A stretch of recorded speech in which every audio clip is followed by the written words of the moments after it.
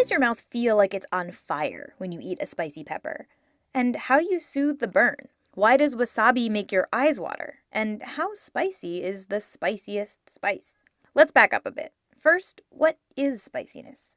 Even though we often say that something tastes spicy, it's not actually a taste, like sweet or salty or sour. Instead, what's really happening is that certain compounds in spicy foods activate the type of sensory neurons called polymodal nociceptors. You have these all over your body, including your mouth and nose, and they're the same receptors that are activated by extreme heat. So when you eat a chili pepper, your mouth feels like it's burning because your brain actually thinks it's burning. The opposite happens when you eat something with menthol in it. The cool, minty compound is activating your cold receptors. When these heat-sensitive receptors are activated, your body thinks it's in contact with a dangerous heat source and reacts accordingly. This is why you start to sweat and your heart starts beating faster. The peppers have elicited the same fight-or-flight response with which your body reacts to most threats. But you may have noticed that not all spicy foods are spicy in the same way, and the difference lies in the types of compounds involved.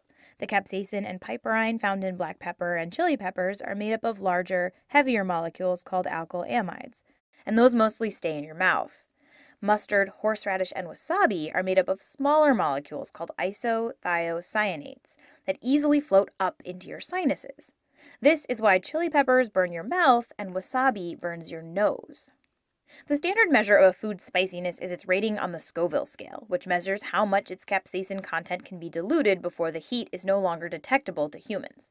A sweet bell pepper gets 0 Scoville heat units, while Tabasco sauce clocks in between 1,200 and 2,400 units.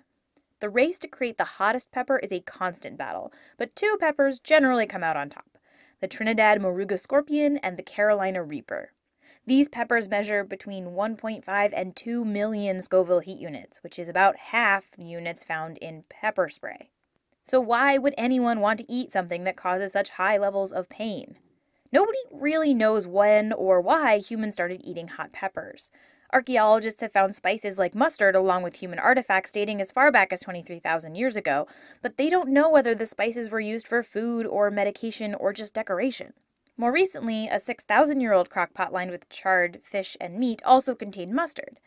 One theory says that humans started adding spices to food to kill off bacteria, and some studies show that spice developed mostly in warmer climates, where microbes also happen to be more prevalent. But why we continue to subject ourselves to spicy food today is still a bit of a mystery.